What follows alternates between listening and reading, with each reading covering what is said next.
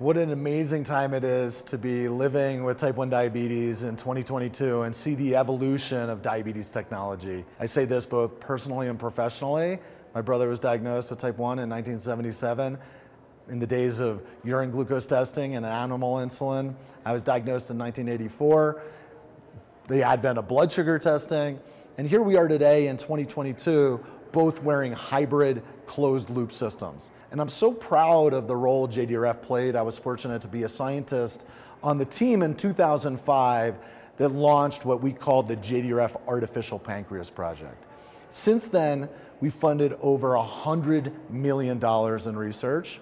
We focused on continuous glucose monitors, something that, again, my brother and I, and now tens of thousands, hundreds of thousands of people around the world are benefiting from. Funded a pivotal trial that showed the effectiveness of CGM devices and was published in the New England Journal of Medicine.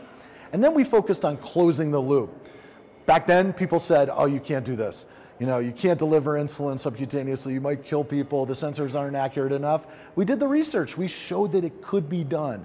And today in 2022, we have 3 commercially available systems, Medtronic, Insulet, and Tandem, and we have DIY, what we call do-it-yourself systems that people have put together, built their own algorithms, and allow people to control their diabetes off their cell phones.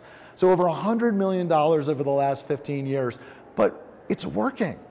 Now I wear 2 hats. I wear the hat of a scientist in the diabetes field and a person with diabetes. Now the scientists and clinical people, we often think of glycemia.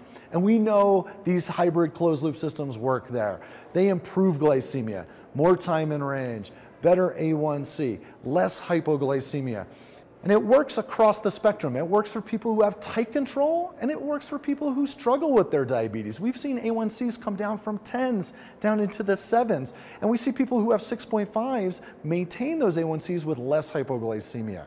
The glycemic benefits are profound. But as a person with diabetes, it's more than just glycemia.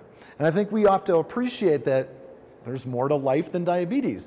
And hybrid closed loop systems help improve our quality of life, whether it's sleep, sleeping through the night, fewer alarms, less anxiety about lows. The life around diabetes, it's not just the person, it's my wife, it's my kids, it's my parents, this ecosystem that evolves around and supports the person with diabetes benefit from these technologies as well. So I often use a teeter-totter analogy, glycemia and quality of life.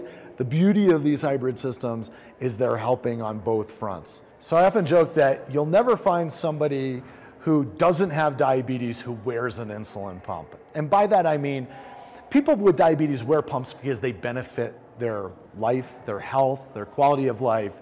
But it's not like somebody out in the world who doesn't have diabetes puts a pump on for kicks. And that's an important distinction, because ultimately the goal of JDRF is to drive to a future where we don't have to wear pumps, that we get all of the benefits of better glycemic control and lifting the burden of diabetes management off our shoulders through cellular or immunotherapies. And we're seeing amazing progress on that front, well, whether it's stem cell-derived islets, immunoregulatory cells, different drugs that might reduce the burden of the immune response of type 1 diabetes.